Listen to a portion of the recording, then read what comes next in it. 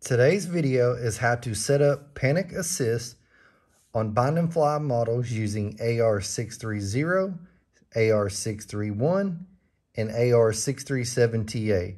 So let's get started. In this tutorial, I will show you how to put the panic assist on the I button. First thing I want to mention is the difference between panic assist on the I button and safe select or safe mode on your flight mode channel. If you don't understand about flight mode channel and how to set that up and to program the switch in the orientation that you want, I have a previous video showing how to set that up on the receivers I mentioned. So the difference between using safe and panic assist, when you use safe mode, that is going to self-level and bank limitation until you take it out of safe mode. So we have the switch down. That's going to be our AS3X mode, middle's AS3X mode, and our top is the safe mode. So when I flip this switch up into the safe mode, it's going to stay in that bank limitation and self-leveling until we flip it out of safe.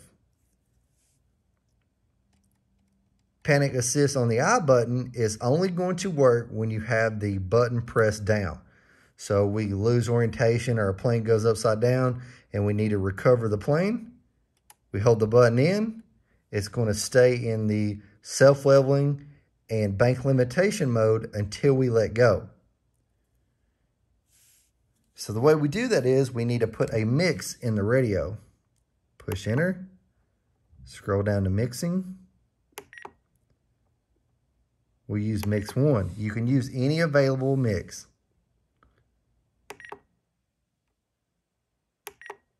Go to the first part, change that to I because we want to use the I button.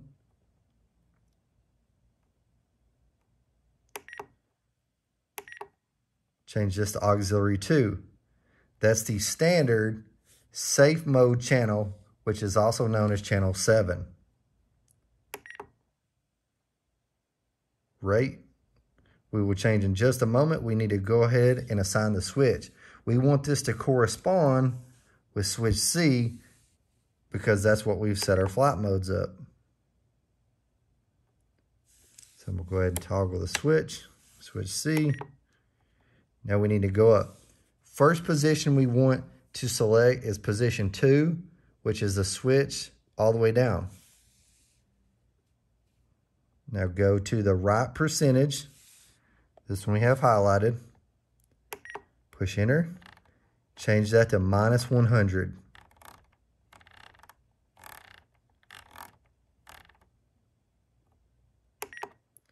Go down to offset. Change that to +100. You notice at the bottom, nothing's changing on auxiliary 2 at the moment. When we press the button, you will see how this mix works.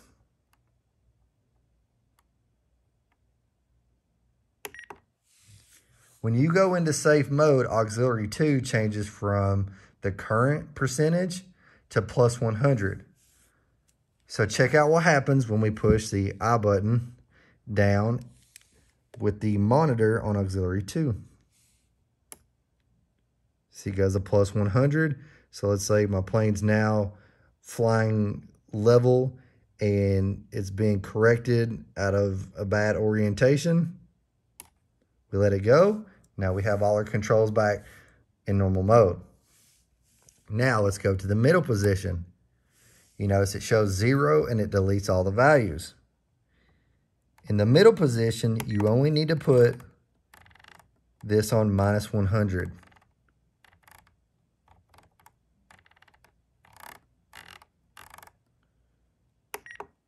Now, same thing. You can see it's at 0. We push the button. It will go to +100, and that will put us in our panic assist.